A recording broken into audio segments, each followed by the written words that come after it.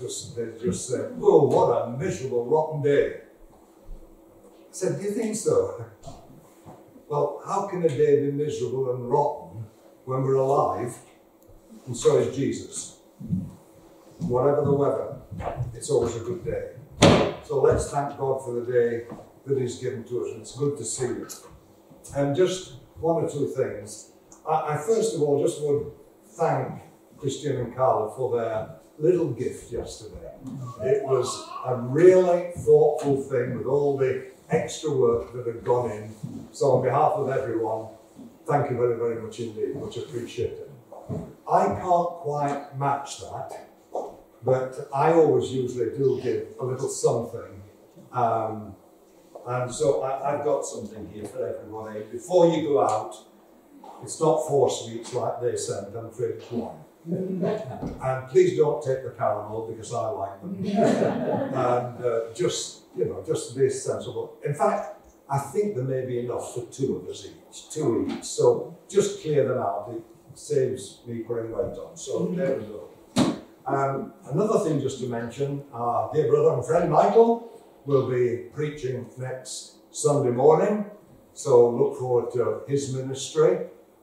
And in the evening, please try and get along to the evening service, because we're going to have an ordinary service, but in the service we want people just to share just some of the blessings that they've had, or even challenges that they've had over the past year. We want to look back with thankfulness. We want to look forward with hope and anticipation. So if you can get next Sunday evening as well as the morning, then please do so. So we're just going to bow together in prayer. Let's pray.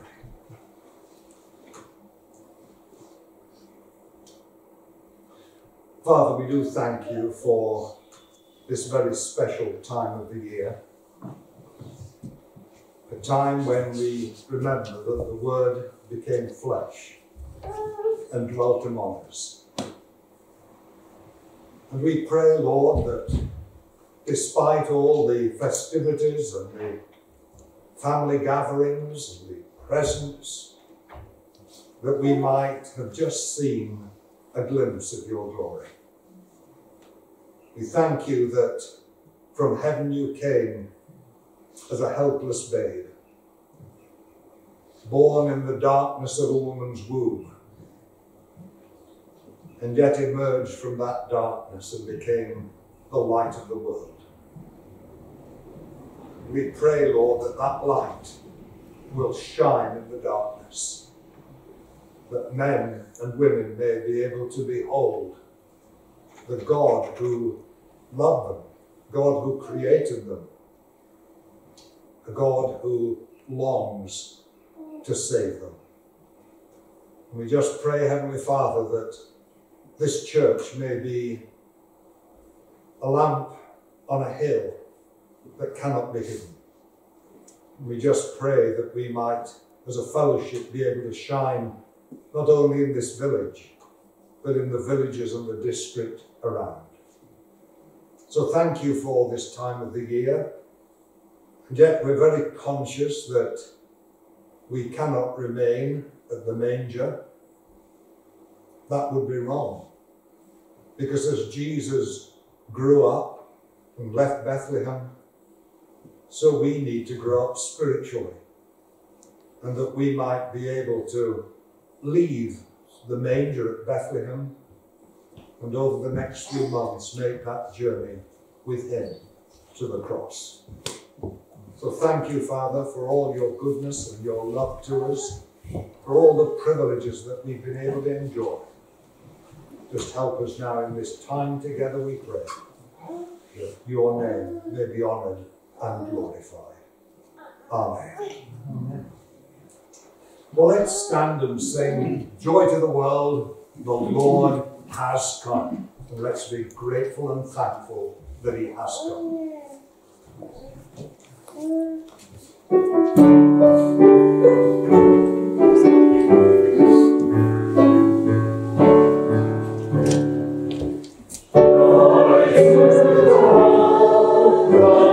Lord is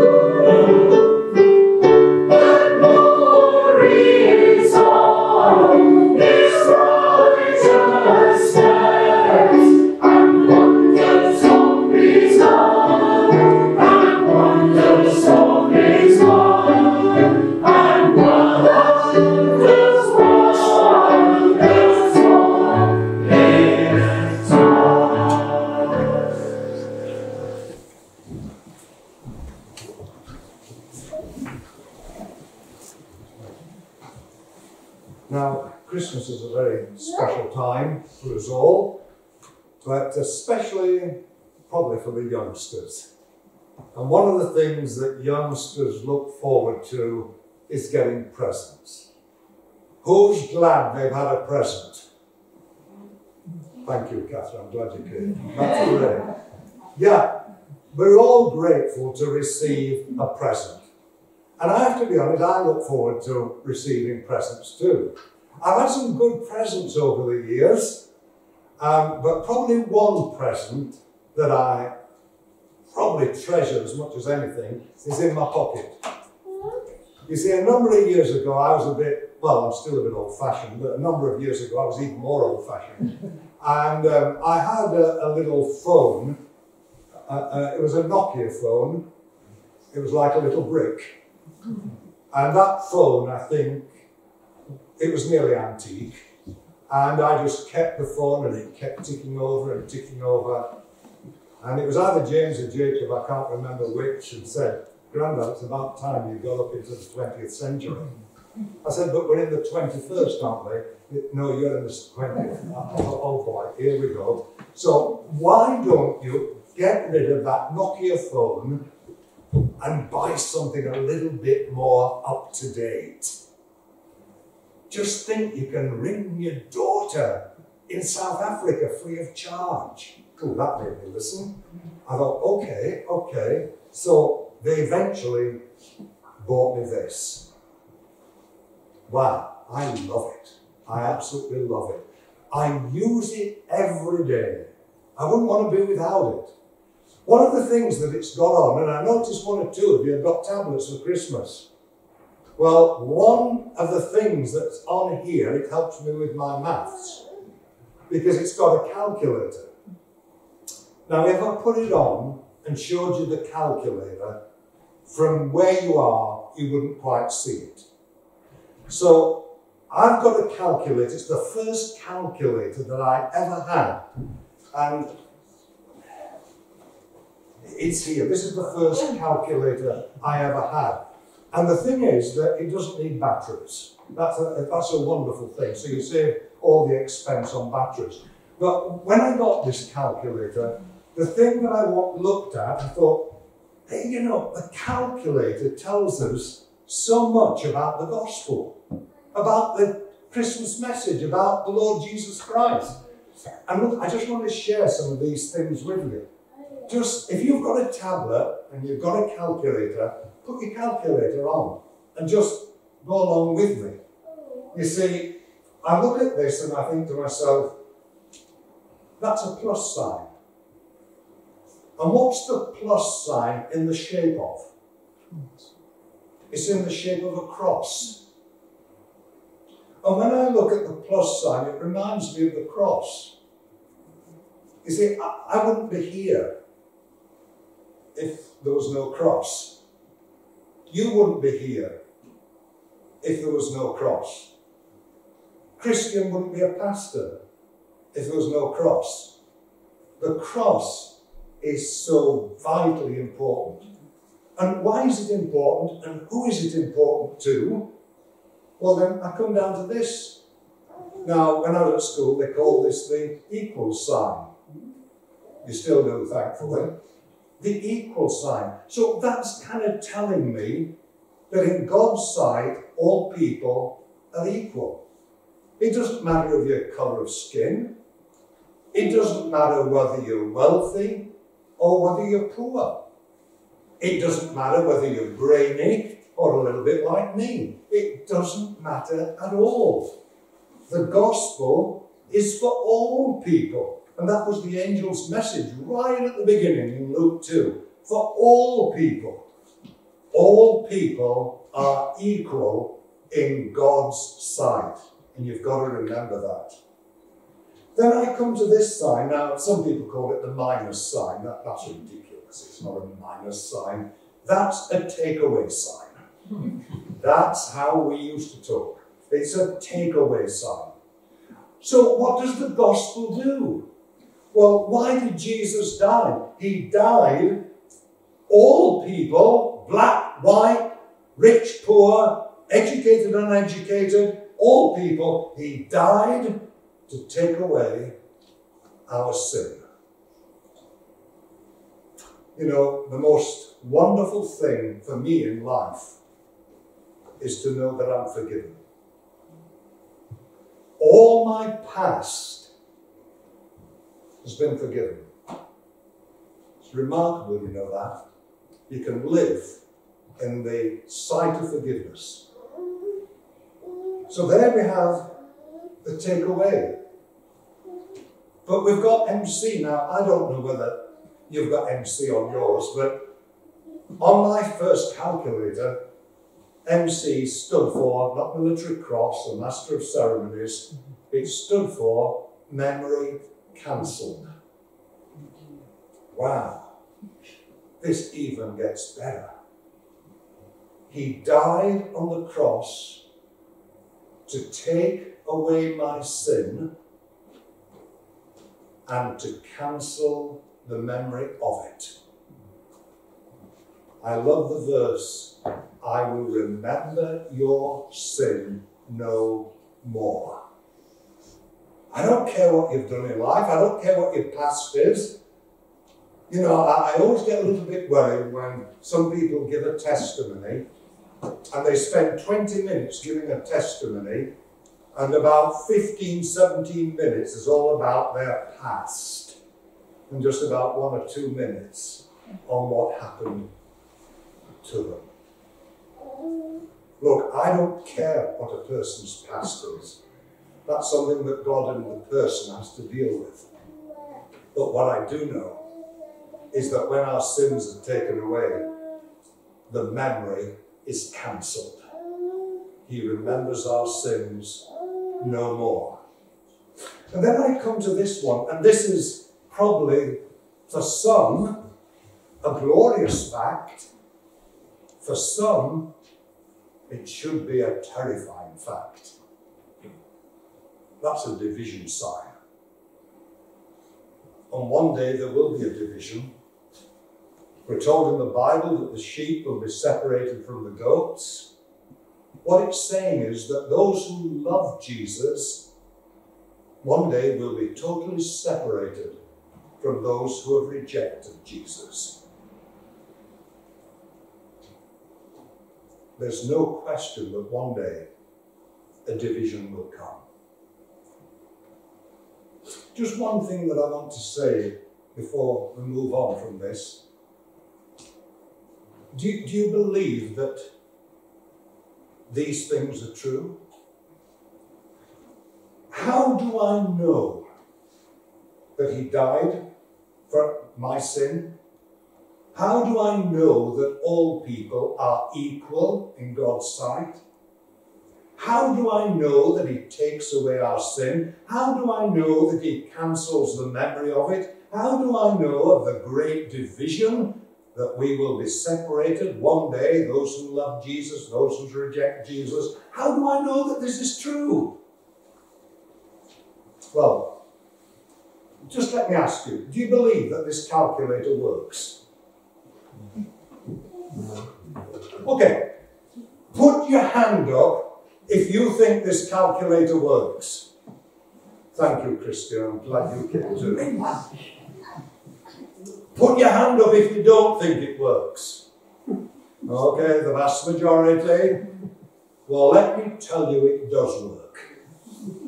Now, I'm going to do a mathematical equation, and someone like Michael will know the answer straight away. No problem whatsoever. So, Michael, if you could just give me the answer, I'm going to multiply. There we go. The multiplication's in. 191 multiply by 198. The answer, please. You're my skill set. Anybody got the answer? No? Oh, well, there you are. You've got it now. 37818. So it just proves that my calculator does work. But how do I know that all that I've told you is true? Well, if I turn this upside down, Does anybody tell me what it says? Yeah. What? Yeah. Is somebody going to tell me what it says?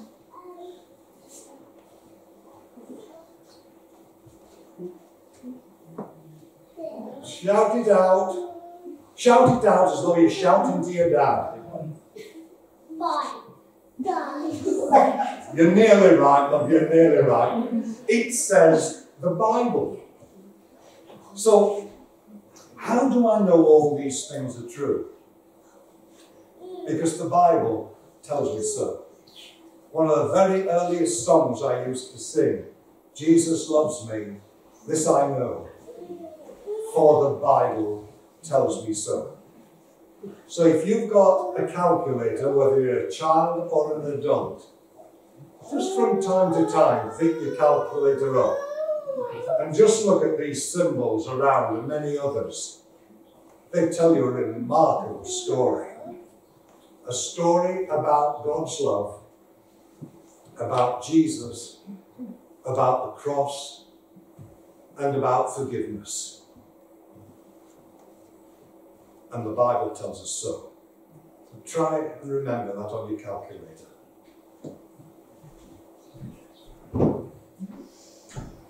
I'm going to read now from Luke's Gospel and chapter 2 and from verse 20. Luke chapter 2 verse 20. It's on page 857 in the Church Bible.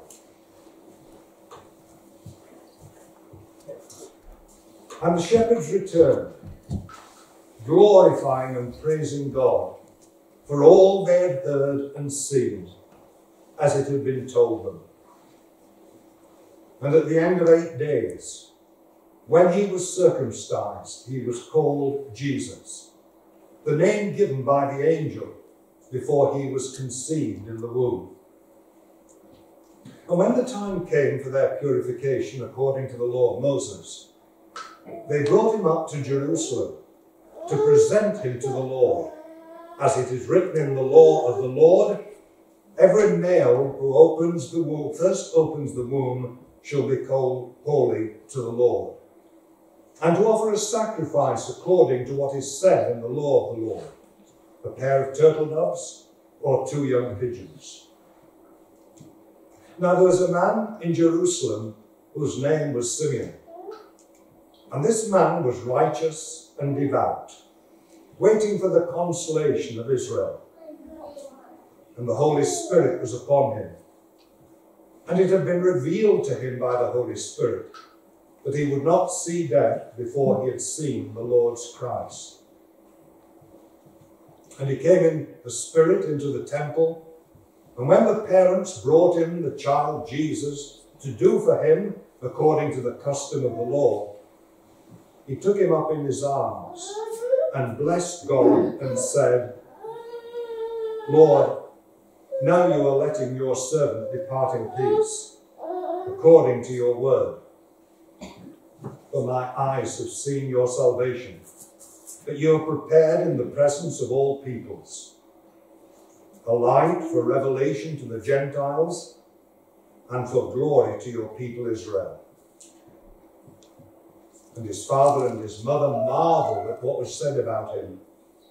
And Simeon blessed them and said to Mary, his mother, Behold, this child is appointed for the fall and rising of many in Israel, and for a sign that is opposed, a sword will pierce through your soul also, so that thoughts from many hearts may be revealed. And there was a prophetess, Anna, the daughter of Phanuel of the tribe of Asher. She was advanced in years, having lived with her husband 7 years from when she was a virgin, and then was a widow until she was 84. She did not depart from the temple, worshipping with fasting and prayer night and day. And coming up at that very hour, she began to give thanks to God and to speak of him to all who were waiting for the redemption of Jerusalem. And when they had performed everything according to the law of the Lord, they returned into Galilee, to their own town of Nazareth. And the child grew and became strong, filled with wisdom, and the favour of God was upon him. May God bless to us that portion from his precious word. I wanted to try and find a hymn that would fit in with Kristian's subject, or part of Kristian's subject. And I came across a hymn that is not published in any hymn book that I can find, but it just brings the story of Simeon to our thoughts. And for Mark's benefit, I've chosen a tune that he probably will know quite well. We'll stand and sing our next hymn.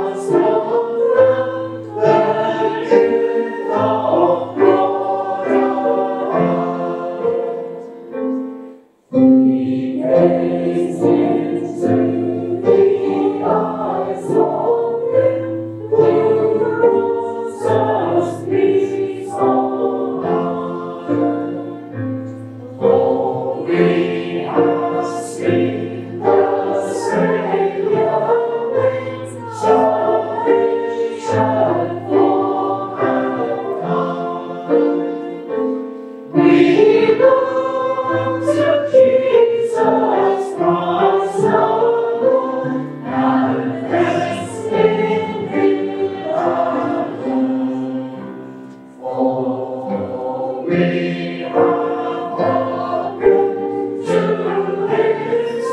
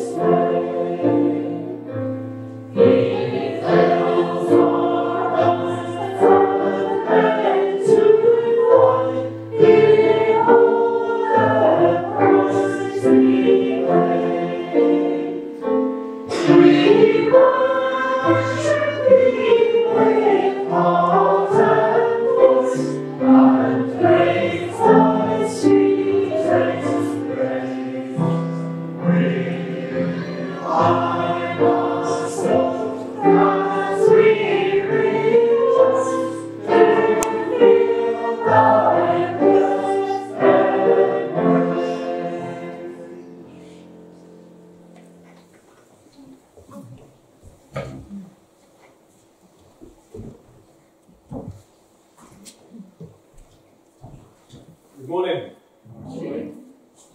Merry Christmas to you as well. For those who are not here, unable to make it yesterday, good to see you. Hope you had a good day. We certainly did here yesterday morning. It was a lively occasion, but a blessed one too. So let's pray again before we look at this section of Scripture. Father, thank you for all of the blessings that we've received so far this Christmas period. Lord, thank you for yesterday, for all that you gave to us, and for all that we were able to give because of what you've given to us. Lord Jesus, we praise you this day as we look back and are reminded again of that glorious time when you visited this earth, when you came as one of us, and the reaction of the world when you did so. Holy Spirit, we pray that you would warm our hearts now, that you would speak to us, that you would guide us, that your word would come alive to us, not just today, but for the remainder of this year and into 2022. Lord, we pray this all for your glory's sake. Amen. Amen. Three things we're going to look at from this little section of Scripture. Firstly, the dedication of Jesus. Secondly, the departure of Simeon. And then finally, the dedication of Anna. So firstly, let's look at Jesus. Jesus fulfilled the law in every way. And that's really, really important. If he hadn't done that, then when he grew up to be a man, there's no way they would have kind of welcomed him or even allowed him to say a word in the synagogue. They knew that he'd kept to everything, but not just him, because dedications are not really so much about the child. They're about the parents. That's why we do dedications here at Wellington Chapel. We don't do infant baptisms because we believe that a dedication is the parent's responsibility, saying, this child that God has given to me, this child that God has blessed me with, this gift, I want to dedicate this child to God's service. I want to kind of give him back, in a way, give her back. And that's what's going on, I think, here. The law, in the Old Testament, certainly was our guardian, but everybody was held captive under the law, imprisoned, until he was above the law, Jesus, came under the law to free us from the law. That's what he did. And Mary and Joseph, they're showing their obedience and their godliness here in Luke 2, because they're obeying the local law, if you like, the Roman government that was in power at that time, that has called them to go back to their hometown. So we just have a look back in verse 4 of Luke 2. Joseph also went up from Galilee, from the town of Nazareth to Judea, to the city of David, which is called Bethlehem, because he was of the house and lineage of David. They were obedient. Sorry, Mark. They've been obedient to local law, so that's what brought them back to Bethlehem. But they're also being obedient to God's law.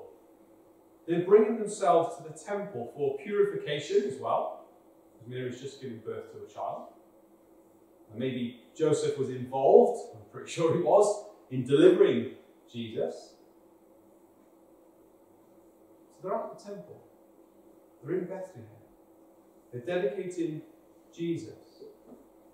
They're honouring God. They're acknowledging that this child wasn't really produced by them. Yes, humanly speaking, all the things that happen when the lady is pregnant, they all happened between Mary and Jesus in terms of the food that she was consuming, and there was that connection in the womb and all the rest of it. That all happened, but they did not produce that child. God produced.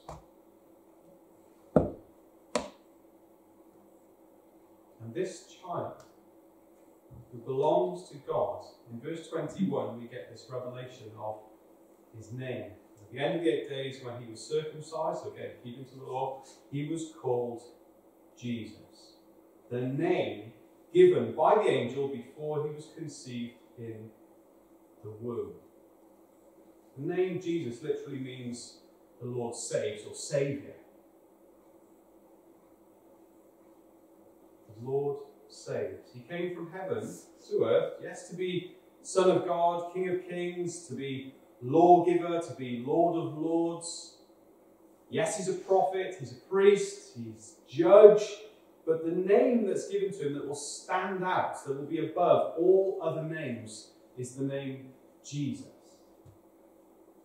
That's his most common name. That's the name that people will speak for hundreds or thousands of years. The standout truth about this little baby is that he will deliver, he will redeem, he will save. Yes, he does all that other stuff too. And those are really important things. He's a teacher, he's a prophet, he's a priest, he's a king. He will judge you one day. But is he your Saviour? Has he saved you? He will judge you, but has he saved you? Because when it comes to that day that John was talking about, where there's that separation, those who he has saved, those who have not been saved, the unsaved, the lost, the separated. Not just separated from the saved, but separated from the divine covenant love of God for all eternity. This is huge. And the most dangerous place to be when you're thinking about all this is either in two camps. You either think, I don't need to be saved, or you think, I'm beyond saved. I've done too much bad, or I'm good, I don't need to be saved. It's one of those two things. If you think you don't need to be saved, then you're so full of pride. You overestimate yourself. But if you think you're beyond saving, then you're so full of doubt, you underestimate Jesus and the power of his grace and forgiveness. He has the power, he has the willingness to deliver you from spiritual blindness, from guilt, from the bondage of sin. I love the words that we sing, how sweet the name of Jesus sounds in a believer's ear. That beautiful name, the name of Jesus. Jesus, my shepherd, my brother, my friend, my prophet, priest and king, my Lord, my life, my way, my end, accept the praise I bring. His name is Jesus. He's come to save. And I know here at Wellington Chapel, we don't just talk about that at Christmas time or Easter time. We talk about it every week because it's the gospel, isn't it? That's why we're here. It's important that we keep talking about these truths. It's central to everything that goes on in the Bible. And I know it's been unusual for some of you this year since you've joined the church here to hear me go on about things that maybe have been quite insignificant to you in reading Scripture before, especially in the Old Testament. And I keep going on about, oh look, the third day. It's here all the way through the Bible. And you think, so what? It could be the fourth day. Yeah, but it's not, is it? Third day. Why does it keep talking about death all the time, and then he rose, or she rose up, or she got up after she was laying down? Why does it talk about all that stuff? Why does it talk about death and then life? This is the gospel. Everything in the Old Testament was pointing towards the coming of Jesus. His life, his death, his resurrection. Everything afterwards in the Bible and the New Testament is looking back to that moment and preparing us and guiding us on how to live until he returns again. That's the Bible. And that's why we make such a big deal of all of this. His name, Jesus, is a strong tower for us to run to. It's anointment to soothe us. And Jesus is here, presented at the temple. He's being dedicated, presented to the world, essentially, the Saviour. I am here to save you. Here to save the world. So that's Jesus, the dedication of him. Secondly, the departure of Simeon. So Simeon is a really cool and godly guy. And his name means the one who hears. Verse 25 tells us that he's righteous and devout. Words that I'm sure each and every one of us would like to be described of us, of our life, by the Holy Spirit. How good would it be to have those words on our tombstone? Here lies righteous and devout. Stunning words. But his name means the one who hears. Simeon is a man who has his ears open to what God is saying. He's listening for the gentle guidance of the Holy Spirit. His eyes are open to what's going on all around him. He is very aware of the spiritual things, not just the physical things. A lot of people on this day just saw a couple of Jewish parents bring in a little Jewish boy to be dedicated. Happened all the time, because that's what Jewish parents did. It's just normal. Simeon saw beyond the physical, beyond the normal stuff. Because he was listening.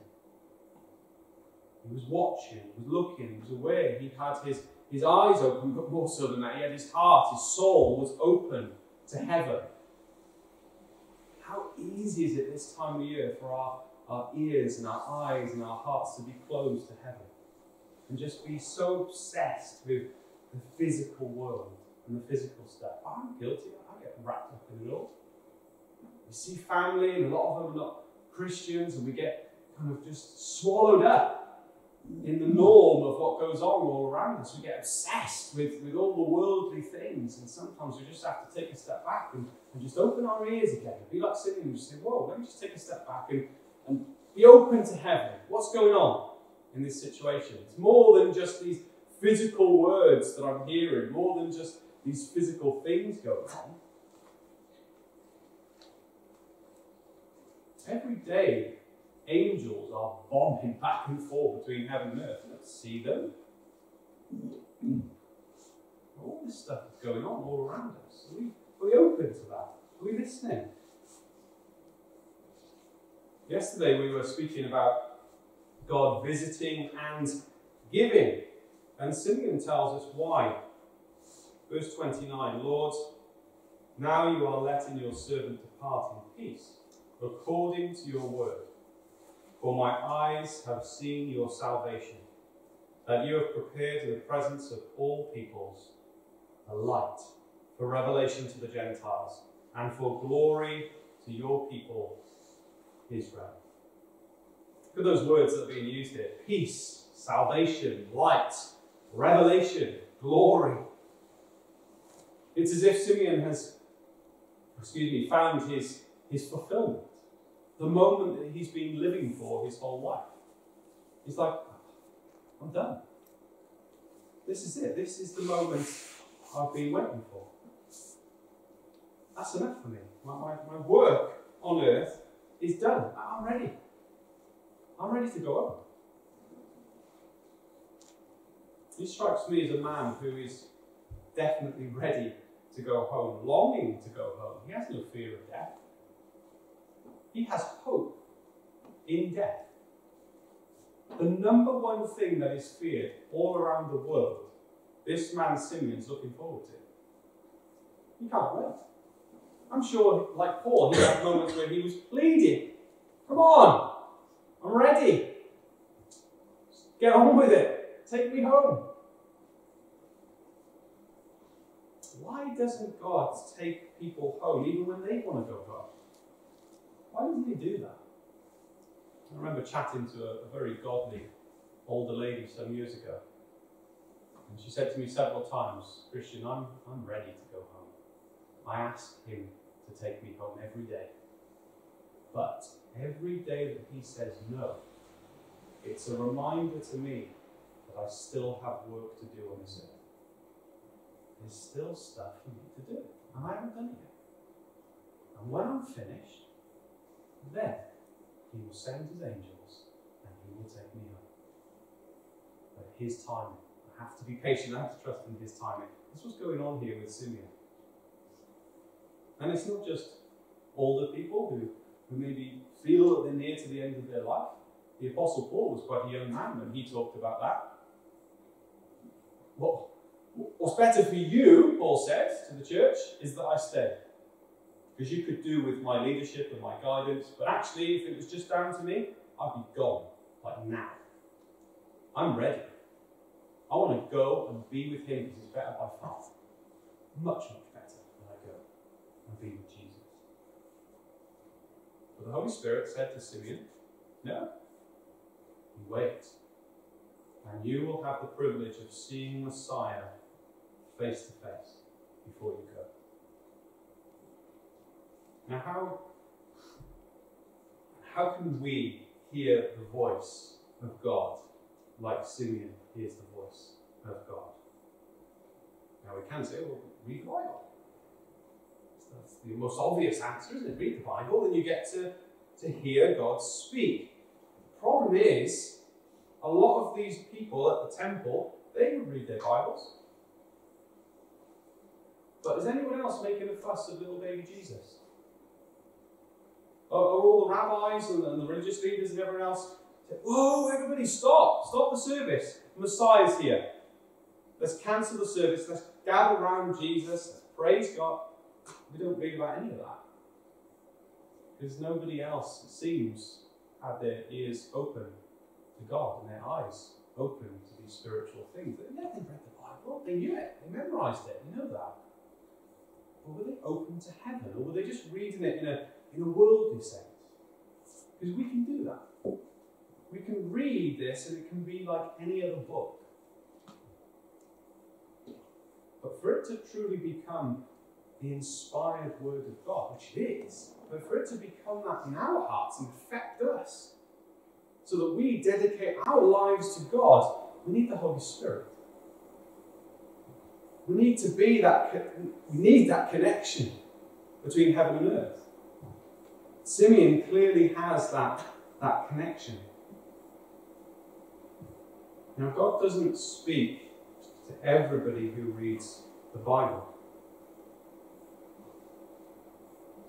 But the important thing is, if he does speak, are we listening? Are we open to what he's saying? This is one of the reasons why I said earlier this year that I'd like us to sometimes slow down in our reading of Scripture. And not just kind of tick it off the list and, I've read the Bible twice this year. But rather slow down sometimes and just dwell and pray about what we've read. And just really let it sink in deep to the core of our soul. And ask God and speak to God. Prayer and reading the Bible, they have to go together. They have to. Reading the Bible without praying, I won't say it's a waste of time, not a waste of time. Never reading the Bible, never a waste of time. But it's important that we pray over what we read. Let it digest, let it percolate in our hearts, in our minds. Just slow down a little bit. And sometimes people will say, well, God spoke to me very clearly. I was reading the Bible one day or through another believer, and he guided me on what to do, whether it was a calling to move or do something in particular for God or to wait upon him. But then he never really spoke to me again. I was expecting him to speak that clearly and guide me that clearly and prompt me that clearly every day. And I kept on reading the Bible and I kept on praying, but he never spoke to me in the same way. And maybe it's just, that's what he had to say to you, so just carry on with that.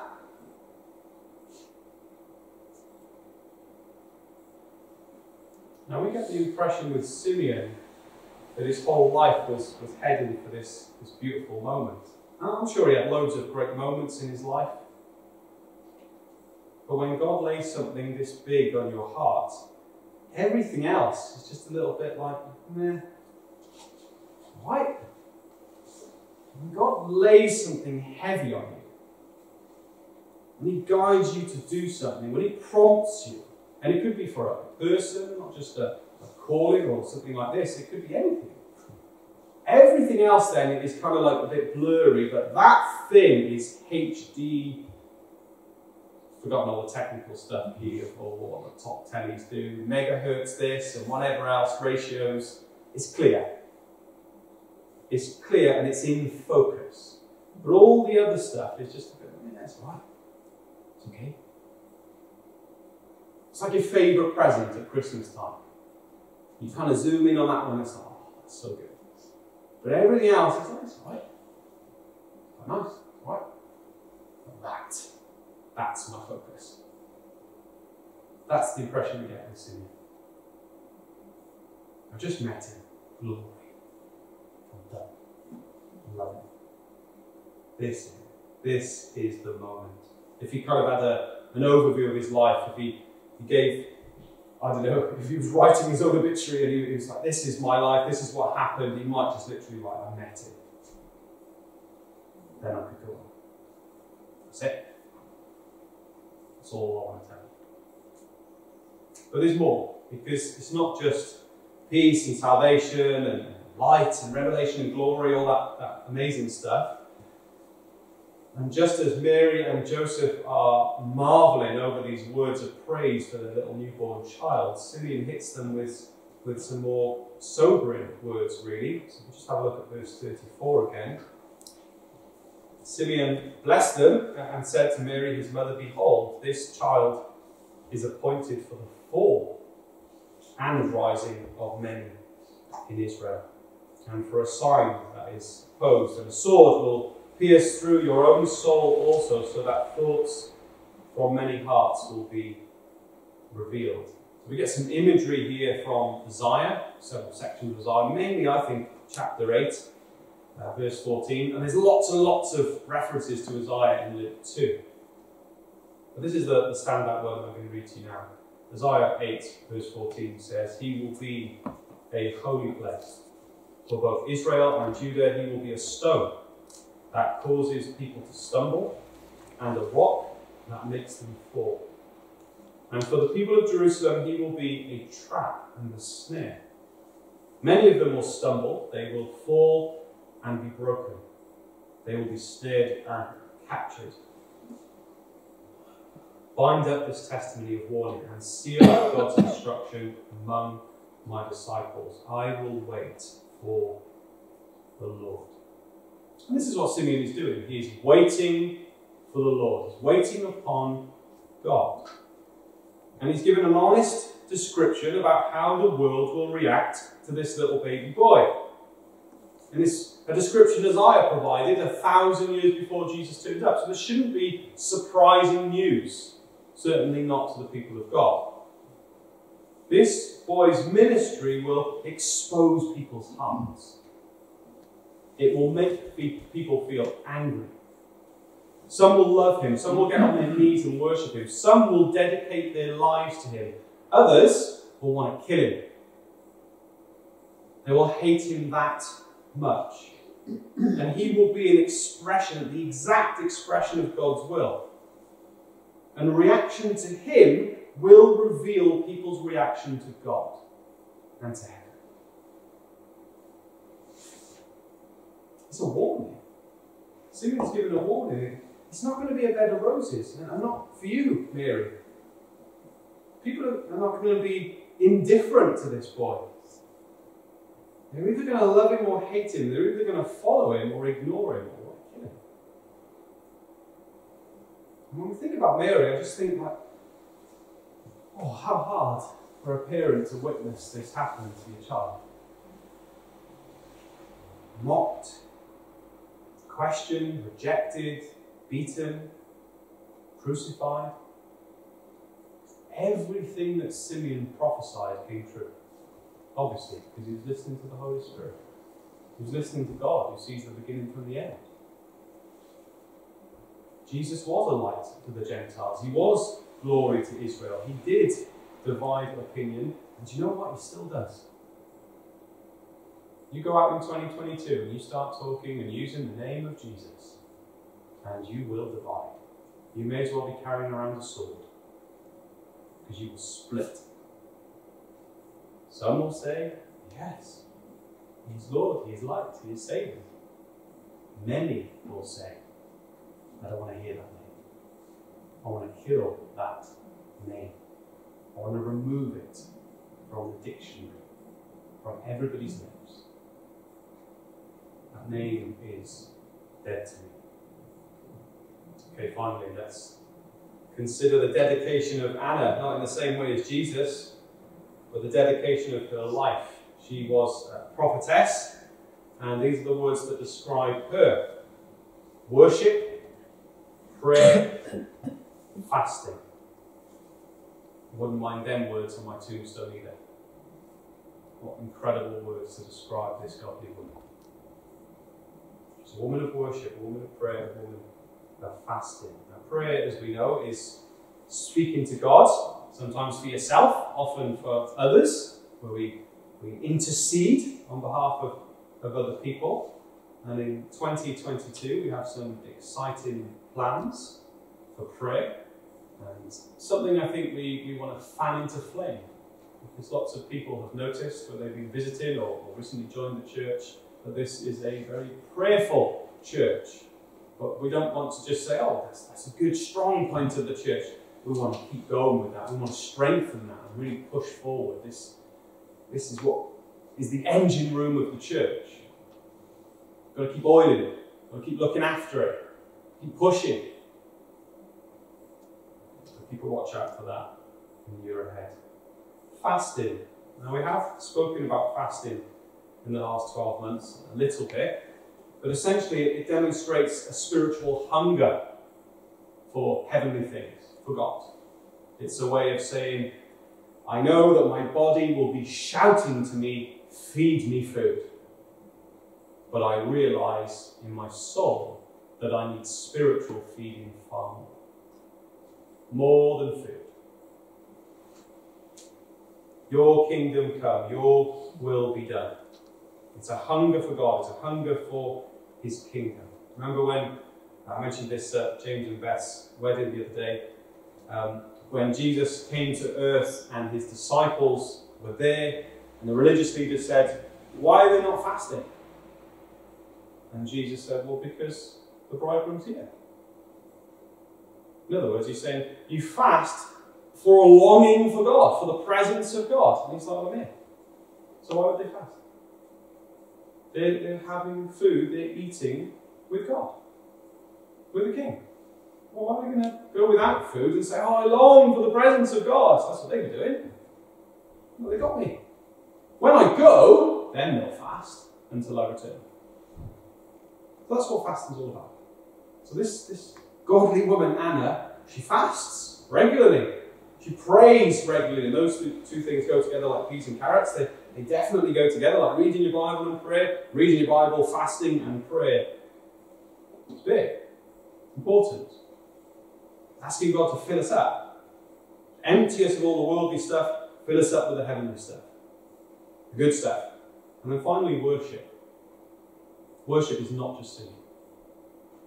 And I know I keep boring you by saying that from the pulpit, but we all need to be reminded, because we all make the same mistake. And we talk about worship as if it's just music and singing. And that's an important part of worship, but that is not what worship is. We worship God with our every breath, our every thought. Everything that we do, it's what we're about. It's why we do what we do.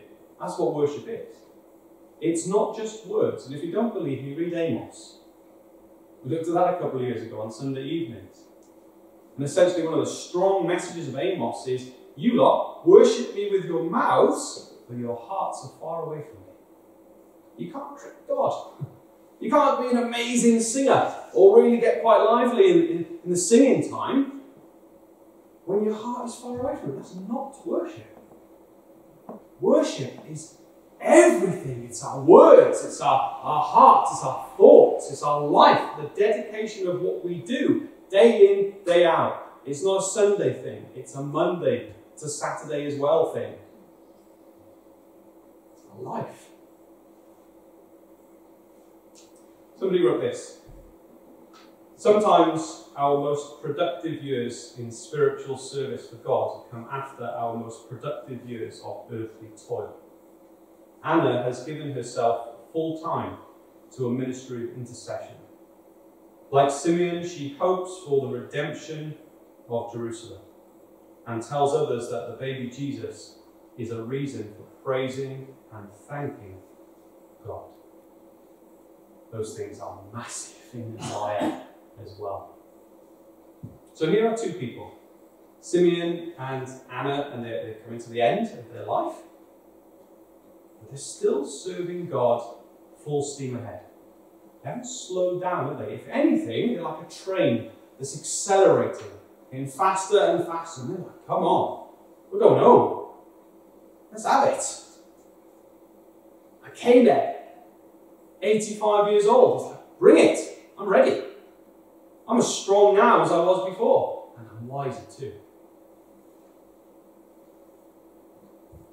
And they reveal the life of a committed follower of Jesus in a hostile world. They don't sugarcoat it. They're saying it's tough. This life is tough. But it's full of promise and it's full of praise. It's a triumphant life. It's a victorious life. There's so much victory in how they speak, in how they live. And as we look back on 2021, I would think it's fair to say that it's been a difficult year, challenging year. How does our service compare with and with Simeon? I wonder what service God will be calling you to in 2022. Will you have your ears, your spiritual ears, open to what God is directing you to? How will you dedicate your life to Him? I don't know. I'll be listening to God for you, I hope. Please pray that John and I will do that. You need to be listening too. You need to be ready. But one of the other things I just want to finish with is how content Simeon and Anna seem to be. Chasing the right things. The most discontent people I have ever met in my life are those that spend far too much time chasing the wrong thing. And some of those things on paper seem good, but they're not the right things for them. They're the right things they think for themselves, but they're not open to God. They're not specifically the right things for them. And Simeon and Anna are essentially, they're witnesses. They link the law, prophecy, and the gospel, and they tell us that Jesus ties all of this together. But actually, let's finish by just turning your Bibles to Leviticus for a moment.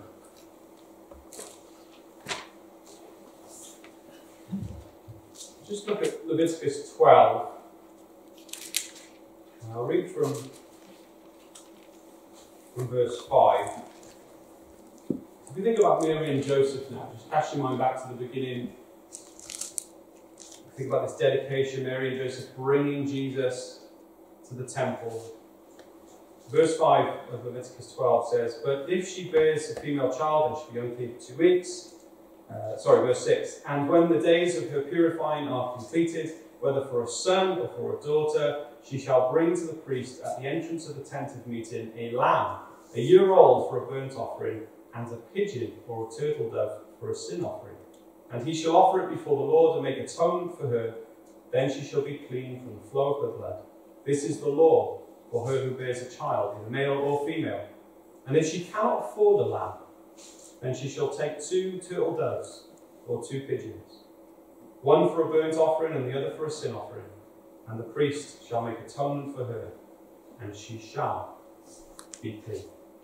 Mary and Joseph were a godly couple, but they didn't have much money. They were poor.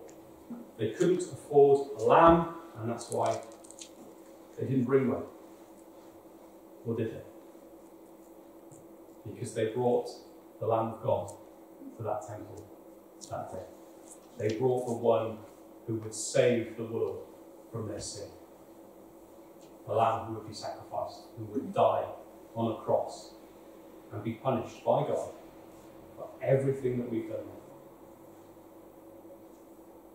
The one who Mary would have to watch beaten and crucified, but then the one that she would see rise from the grave on the third day, reappear to hundreds of people, and then ascend back to the Father and remain alive, interceding for God's people until Jesus returns to this earth again and collects us and takes us home.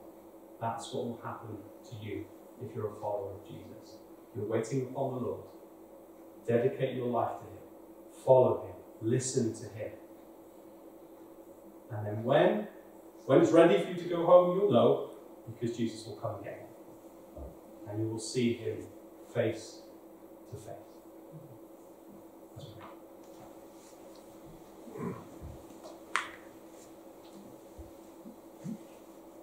Father, we ask, as we come to an end of 2021, with many different challenges and temptations and fears, maybe even the fear of death. Lord, we would ask that we would be more like Simeon and Anna, that we wouldn't fear death but find hope in it. Lord, that we would wait upon you, that we would trust you, that we would listen to you. Lord, we pray that you would guide us very clearly in 2022. Help us to slow down when we're rushing. Help us to speed up when we're being lazy. But Lord, please guide us, we pray. We thank you for who you are and all that you've done for us, and trust that you will do much, much more in the year ahead. Lord, we praise you and pray these things in Jesus' precious name. Amen. Amen. Well, let's stand together and sing our closing carol. And also, if you haven't had one of the little houses that I can't take any credit for, it was Carla and the girls that made those. Please help yourself to those on your way out. The verse inside will be our verse here at Wellington Chapel for 2022. So no spoiler alerts, I'll let you open it and read it yourselves. Let's stand.